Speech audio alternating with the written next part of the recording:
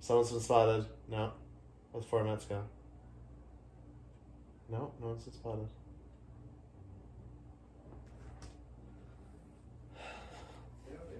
What? Yeah. Okay, then go. I'm not here. Go.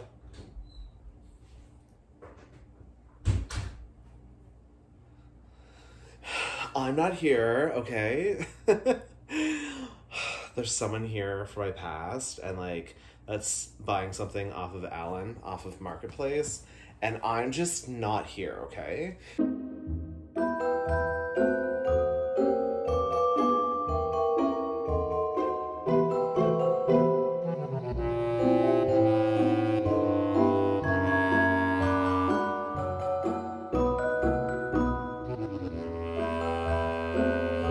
Firstly, I just want to say that I've missed you. Secondly, I hope you guys had a great holiday. New Year's is just around the corner, and I was actually not going to film before New Year's, but I'm just like, I need to, because I have a bunch of stuff that's gone on since I've dropped the bomb about moving. Of course, it's spreading like wildfire, and everyone knows, even the people I don't even talk to. Hi! Nice to see that you're tuning in. Thanks for the viewership. Bomb dropped. We are moving, you guys. We have a whole bunch of stuff that we need to do in order to get the house prepped for sale. There is a checklist that we're gonna have to go into and take care of. Did he want to come and say hi or anything? He's just like a small sleep and I was like, no, he's working. He's like, oh, okay. Where is he working? Flagging. He's flagging? That's what he said. Oh, good for him. So anyways, guys, he probably wants to say hi. Did you tell him that I said hi, though? Okay, probably not. I'm working, guys. Working on chit-chatting with you guys, of course, right? So, anyways, long story short, I hope you guys had a very Merry Christmas and a happy holiday, and New Year's is just around the corner. Like, tomorrow is New Year's Eve. I work until 11 o'clock. Way to go. Just absolutely love it. That's okay though. I don't mind. It's not that big of a deal. Oh my God, 24 blissful days. Really 25, let's be honest.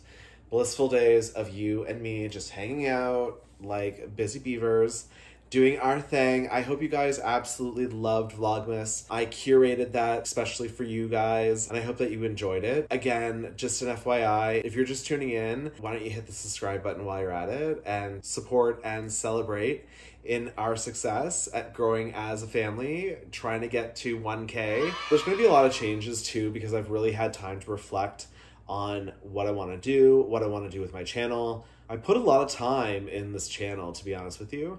And I try to always be that happy-go-lucky, bubbly guy, because really that's who I am in a nutshell, but I don't always have that. Hi, you guys, how's it going? This is my natural voice, and I'm just like more down to earth, so I'm just gonna start being myself. You either love it or you hate it. Whatever it is what it is. Anyways. So I dropped a bomb. We are moving. Where are we moving to? Who knows? I mentioned that too in the other video, but that got miscued. And I was just like, what is going on? I post a video and everyone's going apeshit. Anyways, we have a whole bunch of stuff that we have to accomplish in this house before we put the house up for sale. All right, so let's talk about moving first of all. The do's and the don'ts of moving, right? First off, buying boxes is a fucking gimmick. You can go to any place around you. Tip number 1, don't buy your boxes. Ask a retailer that you frequent if they can hold their boxes and you can pick them up. I'll be honest with you. You can get 10 boxes for $40 plus tax at U-Haul. And that is the cheapest place. Home Depot was even more expensive. So yeah, let's not go there, you guys, okay? Let's not go there. Don't buy your boxes. Do yourself a favor. Also, you can never be too prepared for anything. And I mean anything. I've moved before, Don't get me wrong. I'm not a nomad. Like, I have moved in the past. Like, I told you my journey of where I've moved to. So you obviously know I've moved across Canada. I've never moved a whole house. Like, that's the thing. So this is going to be like really a very huge project and undertaking to do and take on while you're working full time. So I have to really coordinate everything. And here's the thing. I'm working full time, and like, you can subscribe to my channel because we're going on a bumpy ride and we are going on a journey. We are moving. Where are we moving to? I'm not entirely too sure yet. I'm going to ask my employer if they will approve a move. If they don't approve it, I'm still going. I'm still moving. If they don't approve it, I'm not entirely too sure. I'm very, how do I say this? I'm a very loyal employee. But after what happened to me and being laid off was just like a wake-up call. A wake-up call to be like, this isn't your company. Why are you so vested? You're okay to be loyal, but don't be too loyal to companies. Like, I would, if my company said, no, you can't do something, I would be like, okay, no problem. Then I don't care at this point. I'm just going to go ahead and do whatever I want to do. So I'll quit and I'll get another job. Life's too short. I'm not worried about it. Just make sure that when you do something like this, that you do have backups.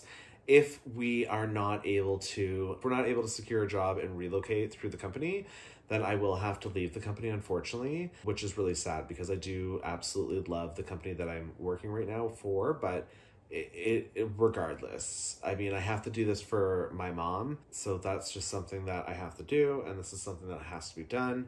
And if I get your blessing or if I don't get your blessing, I really don't care. I'm doing it anyways, and that's that. And to be honest with you, it's like, I'm not entirely too sure what we're going to do. So yeah, more to come, guys. Don't know where we're going. Don't know where we're moving yet. But we've been looking at properties. And yes, I will show you some properties that we've been looking at. Of course, I'm going to take you down. We're going to look at properties. If you ever want to join our saga in doing all of this, then go ahead and hit the subscribe button and tag along with us. So first off, guys, we have to make a checklist. And yes, I'm going to do an old school checklist, okay? Because I think an old school checklist is you can actually keep yourself accountable while it's on paper rather than just being like anywhere else. It could be on my cell phone. Sure, we can definitely put that on my cell phone, but I'm just going to go old school with this and do like notepad, paper, and like touch feel, you know what I mean? So the first thing is we need a list. So what you want to do is you want to name off the rooms and just create a page for that room. So I have living room, kitchen, dining room, master, spare, burnt piece of Brillo. Alan likes to squiggle. 4-season room in the back that you guys really haven't seen because that's really Alan's collector room. I think you might have seen like glimpse of here and there, but I haven't really taken you back there to actually see what it is because this is some private personal space. I'm trying to keep that to him. So yeah, so then we have the 4-season room. And we have the basement, the stairwell in the basement. Wash up and paint if I have to. I'm hoping that I don't have to. Hopefully a good clean's all that we need, but who knows. So we do have, oh, right, and bathroom. I forgot. So we have the basement, then we also have the bathroom. So we have a whole bunch of stuff that we have to do. Now, there are a listing of things that I did list off, which I'm going to probably put in there. So let's go through the list. So paint the fireplace interior. So basically the interior I want to paint, and I've seen a lot of people paint with a high temperature trem clad black paint inside, and especially when you're going to be burning fires in there, it's going to burn the brick anyways, so you might as well paint it out black, and then it'll look really nice in there and clean it up, that area I find. So we'll do that. We also want to do the ceiling in here. That's another thing that I want to do is touch the ceiling in here because that definitely needs to be done.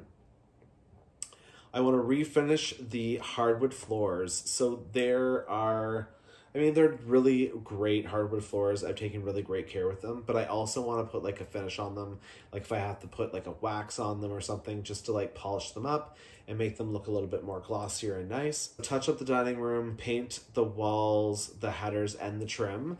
So there is a couple of trim marks that I want to paint on the wainscoting or scotting, however you want to say it. Then I also want to go ahead and get some of the wall done. I want to repaint the headers. We have to paint the bedroom, so the master needs, the ceiling needs to be done, and also the baseboards. Some of the baseboards need to be done in the master, so we have to definitely get that done. Then we also have to drywall a part of the bathroom. So part in between the bathroom vanity and the shower, there's a little strip of wall. So we have to fix, patch, repair, fix, and paint that section of the bathroom, which we can do. Then hopefully I have paint for all this, you guys, because I don't want to like be spending more paint, especially when I'm just going to sell the house, right? So we really have to be thoughtful in our thought process and how we're actually going to go ahead and lay this out, because we don't want to spend a lot of money because we're moving, but we also want to make sure that we are investing our money in the right places so that we can get the most out of the sale of the house as well, right? Because really, ultimately, that's what you want to do, is get the most out of the house. If you ever do go to sell your house, some people, they buy their house and that's their only house, which I think is amazing, because way to go for you. You've either, well, there's either two situations. Either you can't afford to move, and that's sad, but you still love the house because you did buy it. So there's still love there. You just have to like fix it up, love it a little bit more, give it a big hug, and you will fall back in love with your house. I do love this house, don't get me wrong. I do love our house, but there's not enough space. I mean, there is enough space, but there's not enough space, if you know what I'm saying. We need more space. That's it, that's all. The floor plan is only 1,075 per floor, so that's not enough square footage for me. I need a lot more than that, so that's what we're gonna do.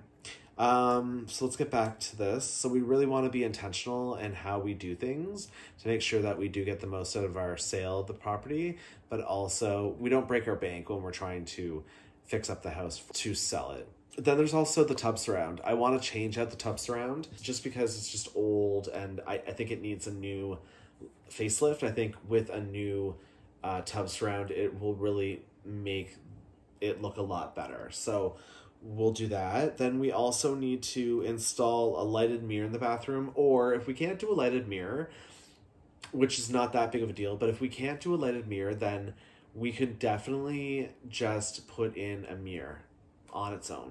The spare bedroom, we need to either, I think, cut a piece of wainscoting and reattach it, I think, and then paint it back up, I think, because I had drilled some holes in it. I have to take the TV mount off of the wall, so that needs to be done for sure. We need to replace that wood panel piece. Okay, we already talked about that. We need to patch the back, like the Four Season room. We need to patch the walls because Alan loves to screw things into the wall, and there's a lot of holes in it again. And I've already patched this. Literally, I've patched this room since we've lived here, in the 10 years that we've lived here, in this spot alone. Oh my God, I can't believe that. That's crazy. But in the 10 years that we have lived here, I've patched that room like maybe 2 or 3 times. So this will be the final patch and the final paint, thank God. We have to complete the baseboards. There are a couple of pieces of baseboards where construction was, and we need to place back the baseboards just so that it completes the look. Also, we will have to put some quarter round molding on the bottoms of some of the trims as well, just to make sure that it's all matchy-matchy throughout the house. And then paint those, of course, right? Clean and paint the basement stair walls, right? So just paint and clean the walls around the basement stairs. We'll get to that, and you guys will see all these projects because we are all going to do these all together, you guys. So this is going to be a lot of fun. So it's going to be DIYing, house renovations, house moving, preparing to move, A, B, C, D, E, F, G. And here's the thing. I'm only giving myself, I think I'm only giving myself 90 days. 90 days to prep all of this, get it all ready for the house for sale, and move out. 90 days. 90 days to get it all done and ready for sale. And we're gone. We're gone. So that's a big achievement on its own. I'm hoping I can achieve that because I'd love to be wherever I am and wherever we are before my birthday, which is April 20th. So I'm hoping to get this all done and completed, and wherever we are in the world, here, there, wherever, that we're celebrating it somewhere else other than this house. Now, the great thing is that we're going to get the house up, ready for sale. Then we are going to move out of the house and sell the house so that when he does have people over, he can just sell the house by itself. The great thing is that I have security, so I can see everybody that comes into the house and stuff like that, which is going to be pretty fun. The kitchen cupboards. So the kitchen cupboards are pretty good. I want to put like maybe a molding on the top just to have it crowned, I guess. And then I also want to paint the bottom cupboards just because they're chipping and stuff, and I feel like I put the wrong paint on. Now, it's like, do I put the right paint on? I probably should. Yeah, I probably should. I was thinking of just cheating it and putting on whatever the paint we do have, leaving it like that, and if it chips, it chips. Like, but that will be for somebody else to worry about and not for us because it'll be painted properly.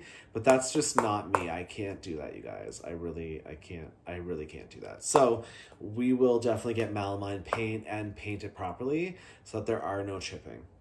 I think that's a great idea.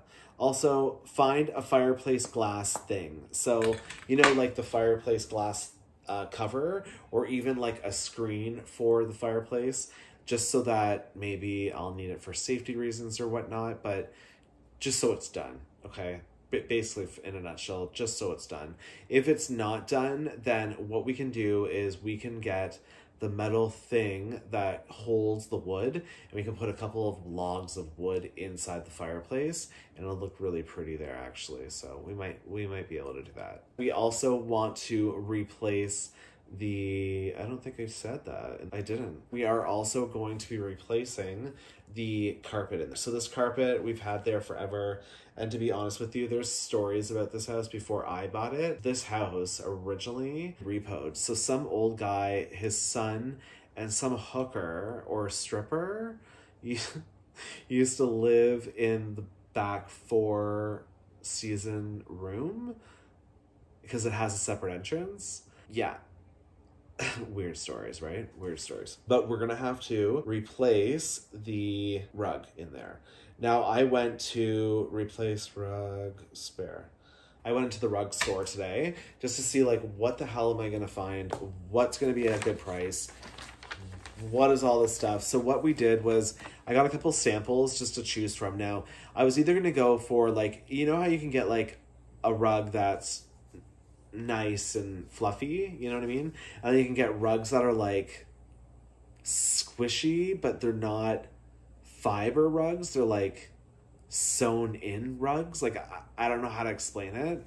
Maybe I might have to show the difference in these pictures. Furry rug, and this is just like the rug that's like crap, right? Like an office rug. The office rug was actually a lot more expensive than this option here. So this is the cheapest shag rug, if you will, that we are going to be installing in the back bedroom. Now, are we going to be installing it? Hell to the yeah, we are. No one else is installing it for us. We are doing all of this work ourselves here. We are DIYers in the home. So I did go and get our sample pieces, you guys. This is just another color that you can get. It is really soft, honestly. Like, the thickness to it is not bad, and I'm sure, I don't know if you can tell, but it is a pretty thick rug. Not too pile high, but it is a nice rug. Like, I didn't even know that was on the back of that. Oh my F! Oh my god, I didn't know that was there. Like, what? Just scared the shit out of me. So this is polyester. The roll comes in a 12-foot width. Our room is 10 foot wide by 14 foot long. This rug is going to be 12 by 14. So we're going to have plenty enough to spill over and just make sure that it's done properly. The features of this rug, okay, I'll let you know. It's stain-proof, low VOC emitting, soil resistant, which is good, stain-proof, which is really good, and it's proudly made in Canada. So this is Tires Pro. So the warranty is lifetime, is stain resistant and fade resistant. It has a 15-year wear resistant and no questions asked replacement in 30 days if I don't like it. So there are a bunch of palettes here. Which color do you think that we should choose? This is our first project, guys. You let me know what color you think we should put in the back. Now remember, the back is a silver gray wall with white trim. So our first color is called Downtown Brown. This one here is called Haze on the Town. I kind of preferably like Haze on the Town. It's a gray color, to be honest with you, a darker gray.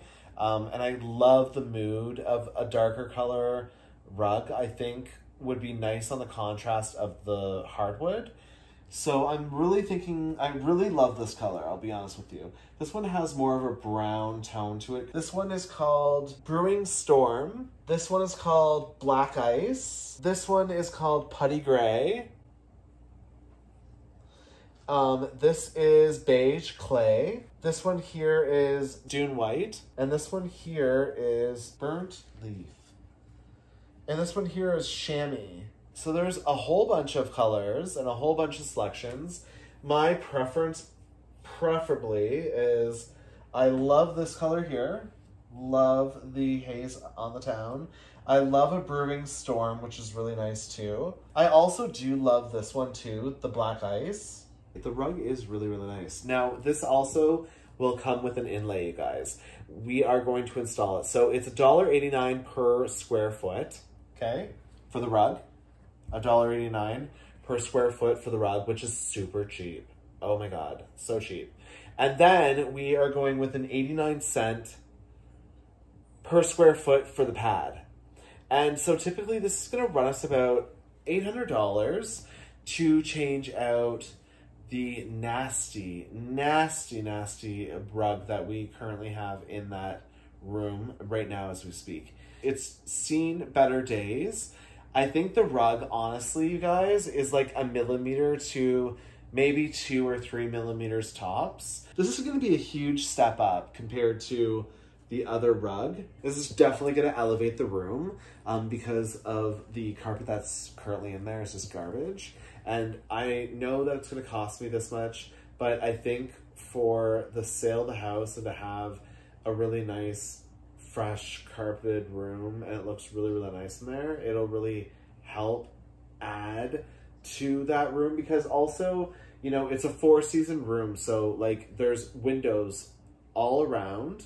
You just want to make sure that it's nice and cozy in there. A nice rug will really look good back in the 4-season room. We are going to go ahead and order Peak Point.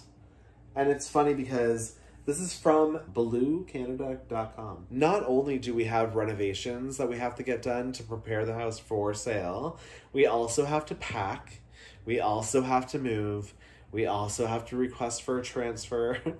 I don't know what else we have to do, but I'm sure there's a whole bunch of other stuff comes with moving and such. But yeah, this is going to be a lot of fun. We're going to get to work here, guys, in a sec. We have to send Ryan, our floor specialist, what we're going to do for this. And I love the fact that they had samples that we could actually look, feel, touch, take home, see if they're actually something that will be good for the tone. I can actually place this on the floor as well, just to see the different colors and the different tones when it's on the floor with lighting in there against the sunlight and all that stuff in the daytime. So it's nice that I'm able to go ahead and take this and then bring this back. And I'm gonna have to go and order our rug sample. So let me know in the comments below what rug sample you guys think that we should definitely install in the back for season room. And I will take a video, just a short clip of what it currently looks like, and just so you have a better look of the color on the wall, just so you can get a better feel of what rug that maybe would look better in that room as well. So, but besides the holidays and New Year's coming up, I hope you guys have a wonderful New Year's, which will probably be today, because I will be posting this probably very soon. I've been itching to edit. I've been itching to get back. It's great to be back. I had a great holiday myself. It was nice just to relax and not have to worry about having a camera in front of me, and I was able to be in the moment, and that was one of my resolutions, so which is really, really nice. That being said, guys, we have a move to prepare for. We have so much stuff we have to do. Yeah, oh my god, this is really exciting. In the next 90 days, it's just going to be you and I until we figure out what in the hell we're doing. So if you want to join the ride, and if you haven't already subscribed, go ahead and hit that subscribe button. Tag along with me while we go ahead and basically just change up my whole life. It's going to be great. Oh my god. It's really scary too, because once you're in the market and then you sell, you're out of the market, and then the risk of getting back in the market is scary. We're talking about the real estate market. I don't want to rent. I don't want a semi-detached. I want a detached house. So there's a lot of things that are in the equation. Also, the prices of homes in Ontario are climbing. Like I was looking at houses and they were over $1 million. So they are climbing, you guys. And I'm just like, oh my god, what are we gonna do? But there are some gems out there that just need a little bit of renovation, some love. I'm sure we'll find something wherever we are. We're looking at an executive home, which is really pretty, on an acreage. I will preview those in our next video, you guys. I will show you what we've been looking at. And also, we need to start getting into these projects like right away, because I only have 90 days to get all this done. So buckle up. It's going to be a fun ride. Happy New Year's, everyone. Love you all. We will see you on the next one. Bye, everyone.